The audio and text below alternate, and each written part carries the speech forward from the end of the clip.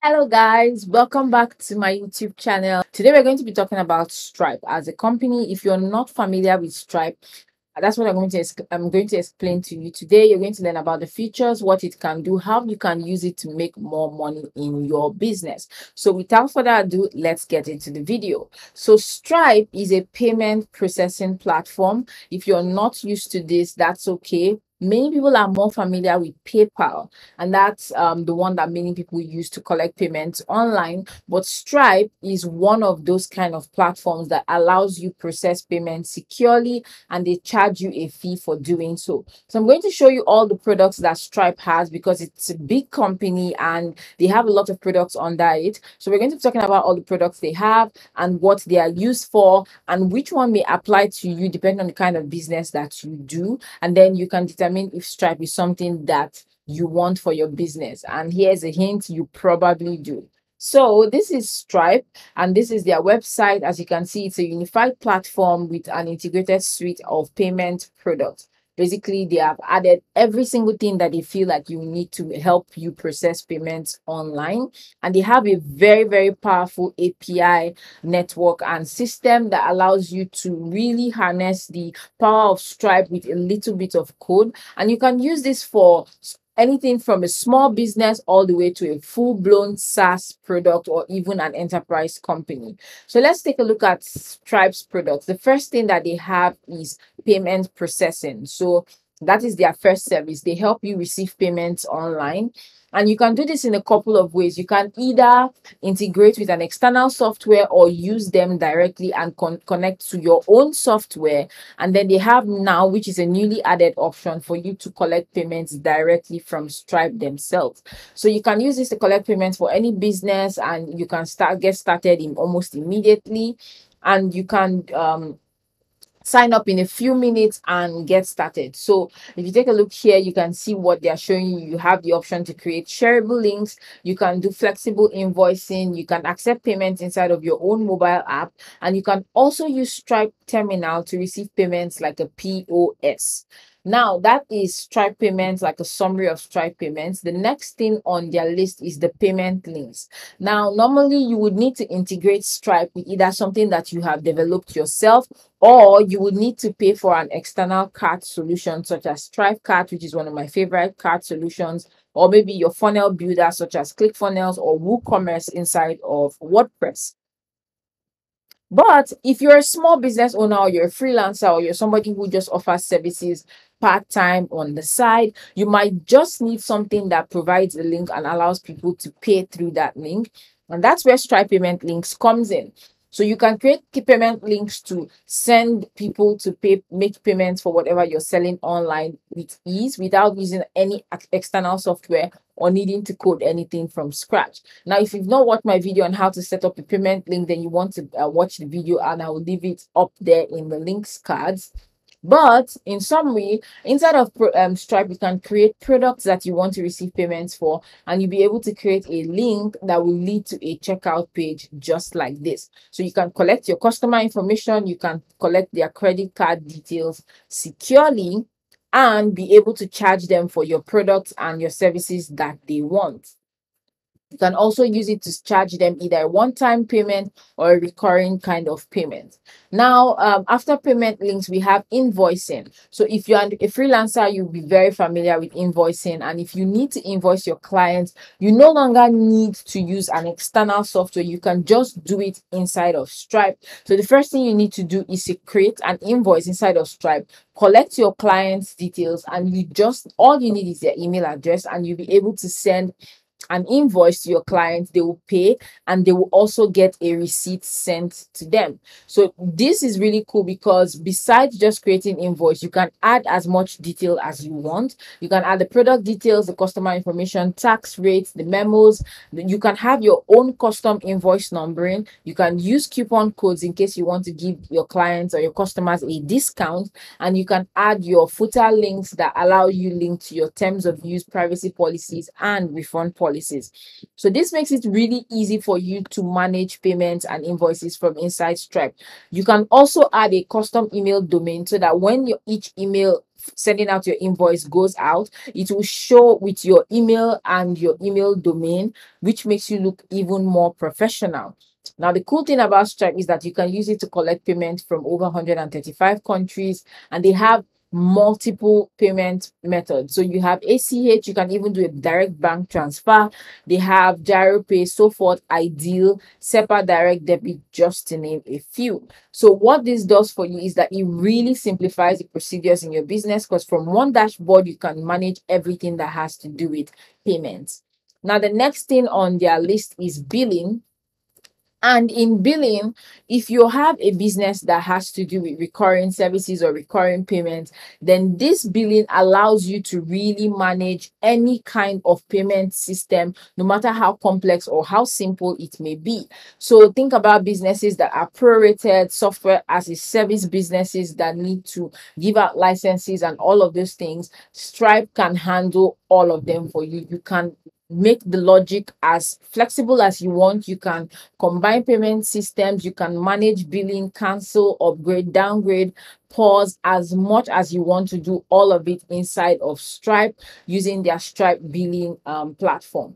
Now, the other thing that they have is Stripe Connect. So Connect is literally what it says, connect. So if you have a marketplace, if you have a software, if you've built something and programmed it and you need it to collect payments, but you don't want to code your own solution for payments from scratch, you can just use Stripe Connect to connect your app or whatever you've designed to Stripe and use that to collect payments seamlessly inside of your platform. You can even white label it to make it your own so that it looks like you are the one actually processing the payments, when in fact Stripe is the one on the back end processing the payments. We also have Stripe Terminal. Now, this is the POS version of Stripe, and it allows you to collect payments if you have a physical in-store retail or like experience for your business. So you can have a POS that your clients can come in and swipe their cards through, and it will connect everything as it should be, and it will be very, very easy for you to manage those payments because they go directly to your bank account through Stripe. The other product that they have are their financial services. So you have the corporate card, you have capital, which is if you want to borrow money from Stripe in form of a loan. You also have treasury, which is like banking as a service. Then in addition to these things, they also have business operation services, which include Radar, which is for fraud and risk management. I personally use this to manage my payments. So in case somebody is using like a fraudulent card or a stolen card, Stripe has artificial intelligence in place that checks all of these things, like they check where the person is located at the time when they are making the transaction versus the card's registered address. They will also check every other thing about the card, like how often it has been used, how much usually is the limit when somebody is using this card to make purchases, and that will help them determine if the card is actually a legitimate card or if it's probably a stolen card and someone is trying to carry out a fraudulent transaction. So Sigma gives you custom reports on your business. So if you want to see reports of everything that is going on as per your billing, your customer revenue, and all of those things, Sigma is going to help with it. Atlas is a service that they have that helps you incorporate your business in the United States if you are not a non-resident. Now, I have an entire video explaining what I like and what I don't like about Stripe Atlas and what I recommend instead if you're looking for that. So if you're interested in that, then you want to check out the cards and definitely take a look at my recommendation and my thoughts about Stripe Atlas. Then the other thing that they have is Stripe Climate, which is a cool feature where whenever you process payments, you can sign up as a company to help save the environment. And what that does is that whenever you take a particular payments from your customers or clients, you donate a certain percentage of it to Stripe Climate, which they use to put towards saving the environment and helping us live in a greener, better environment as a whole. recently Stripe just added Stripe Tax, which allows you to add VAT and sales tax to whatever you're selling online to make your financial accounting and bookkeeping much easier. And then finally, they added Identity, which is for their identity verification and identity online, so that if you want to verify the identity of people using their software, you're able to do so. So let's look at their Stripe treasury. Let's take a look at the Stripe treasury. Stripe treasury. So if you take a look here, you can see the Stripe climate, and you see what is here is basically a fraction of your revenue, and they can use it to help control the carbon that is being emitted into the atmosphere each time we travel or whatever you burn carbon containing or like things, and we help ruin the environment. So that they donate a bit of anything that is used. Any transaction that you process through Stripe, you can choose to donate a percentage of it towards Stripe climate. And then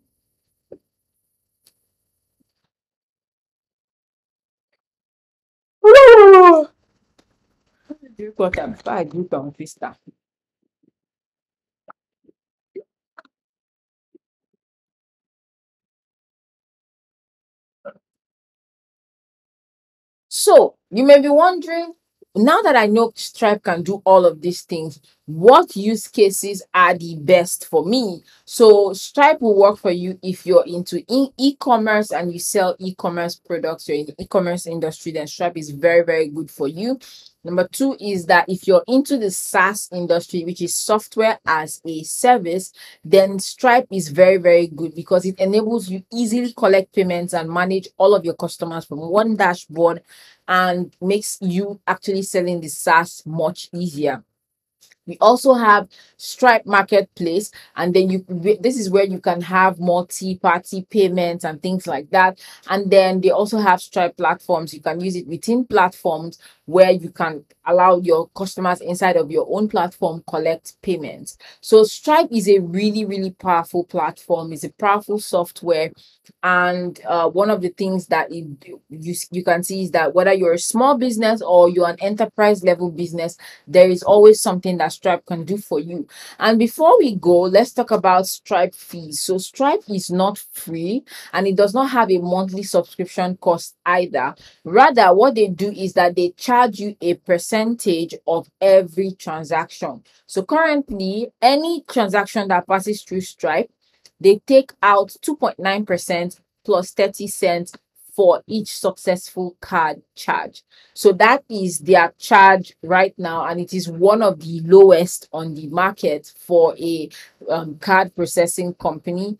Currently, PayPal is at around 3.4% for transactions through cards. So this is currently the lowest you can get as a general business owner. Now, I know you can negotiate different percentages when you have higher volume of processing, but for the average person, this is what you'll be using.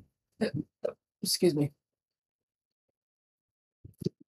Now you can see that they have all of these features already connected inside, and you can use them immediately you sign up for Stripe.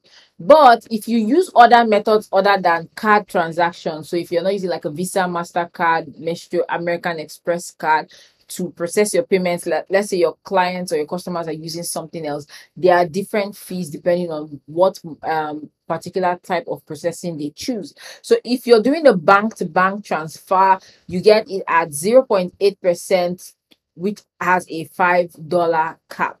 If you're using any of these payment methods, you have 80 cents as the starting price for Ideal. Then something you should know is that Stripe also comes with 3D secure authentication. You can automatically update your card account. You also have something called instant payouts. So normally when payments enter into Stripe, it takes a minimum of 2 business days for them to release it. But Stripe recently released a feature called instant payouts, which you pay 1% in order to get your money instantly into your bank account. Now, if you're using Stripe billing to charge for a recurring service, they will charge you an additional 0.5%. Now, mind you, if somebody's using a card, to charge for a billing, recurring billing, they will charge you 2.9% plus 30 cents plus the 0.5% that they will charge on top of the base charge for using a card transaction. If you're using invoicing, rather than pay 2.9% plus 0.30 cents, you also pay an additional 0.4%. And for connect expenses, you have 0.25% for the multi-party payments that are fully customized.